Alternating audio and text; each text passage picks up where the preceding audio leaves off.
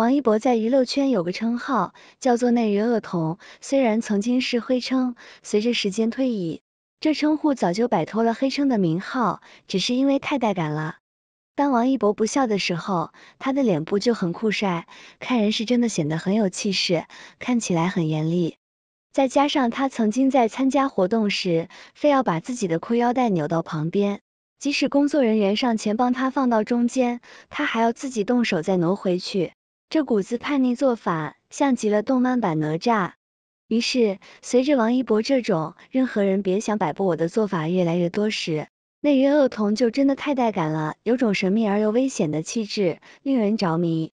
在镜头前，王一博就能不惧他人眼光，把自己裤腰带别回去，更何况是镜头外呢？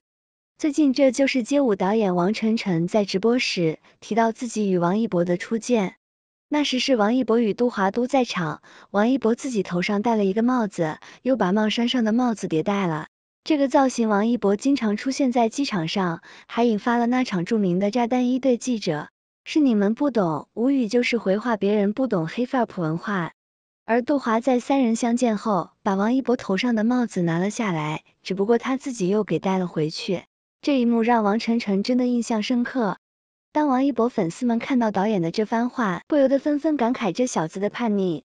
在杜华眼中，估计觉得王一博的帽子叠戴很奇怪，就像在座的老母亲看不惯自己孩子的穿搭一样，要伸手整理一番。可王一博有自己的想法，当着杜华的面又把帽子给戴上去了。不得不说，王一博活得真的很纯粹，毕竟从身份上来说，杜华是他老板。即使王一博一年可以给他赚几个亿，但毕竟自己依旧从属乐华，两人还是上下级关系。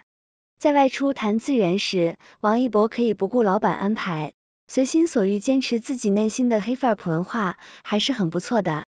不过，这也正是说明了王一博对街舞文化的理解，因为他自己喜欢，所以即使是别人不懂，他也帽子叠戴的出现在机场，不管别人眼光。因为是区间街舞导演，他相信王晨晨会懂，能够理解他所要表达的是街舞文化，所以他才会那么打扮。只不过杜华不懂而已。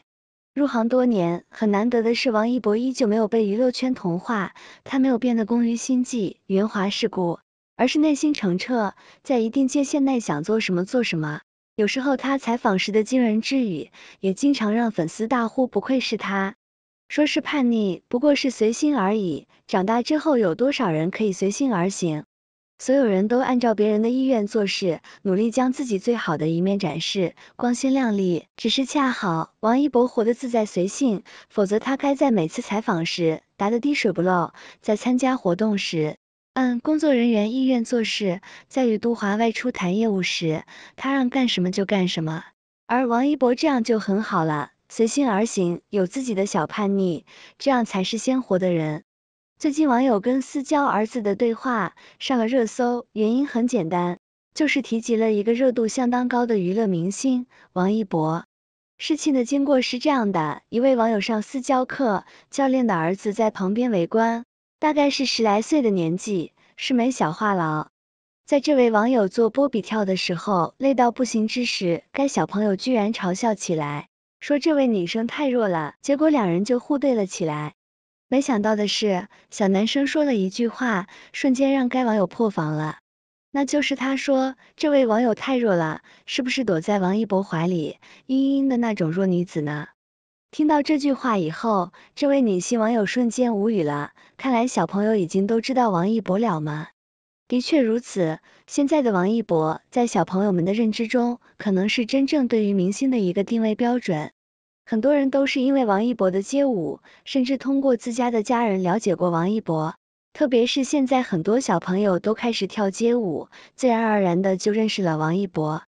除了这位小朋友对王一博的认识之外，还有之前一位8岁的小朋友，在被人嫌弃问到喜欢什么样子的偶像时，小朋友脱口而出喜欢王一博，更大赞王一博是全面发展的中国好男儿。节目中更让我们的小七哥改名叫王二博。果然王一博已经火到了各个年龄段，原来不仅是年轻人、中年人、老年人，如今看来从小朋友到老朋友们，从男生到女生，都已经全方位覆盖了。特别是小朋友眼里，可能王一博是最火的那么一位明星了吧。最近街舞开场舞，还有王一博的地板舞，致敬街舞的作品，已经大半个月在抖爸爸平台疯狂在翻跳，感觉整个跳舞的氛围感被拉满。各行各业、各个年龄段，男女老少都在以不同的方式翻跳这段舞蹈，瞬间引来了超过上亿的播放量，可见王一博的人气到底有多高。再加上最近王一博的热度跟话题度，频频登上热搜，主旋律红歌在1个月内发布了2首。炙热的梦致敬消防英雄们，追光的人致敬大国重器建设者。这是王一博在用实际行动，让我们通过主流歌曲的方式传递中华文化，让更多不同年龄段的人了解中国，了解我们当下发生的重要事件。这才是顶流的价值，也是王一博作为当下娱乐圈中 Z 世代文艺工作者的样子。我们从来不会怪罪流量带来的效应，也从来不想让流量化来束缚大众认知，但是流量的确代表了名与利。同样，流量流去的方向很重要，流去正确的方向，才能发挥最有价值作用。就是因为王一博没有消耗自身流量，让大众认识他以后，了解了街舞、滑板等小众运动，让小众变成了大众，才会深受大家喜欢。所以呢，别说小朋友们喜欢他，认识他，更多的是千千万万的大朋友受其影响，也能积极乐观向上的生活，这才是最重要的。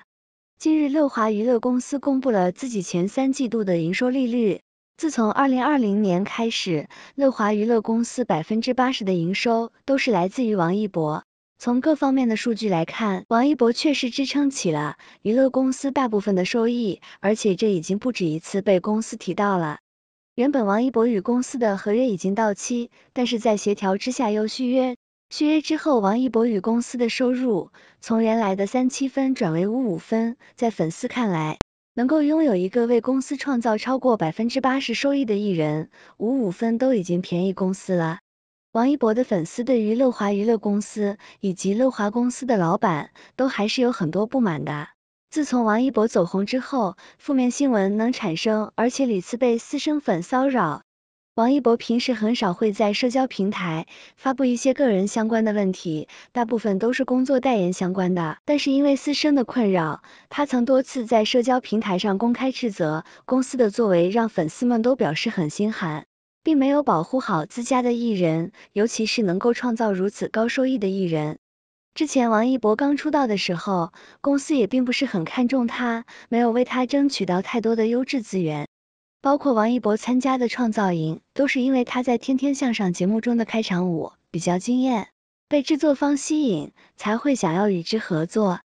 之前王一博和杜华一起参加综艺节目，当时是为了宣传王一博的新剧《有匪》。然而在现场，杜华作为老板，竟然念错了王一博在剧中的角色名。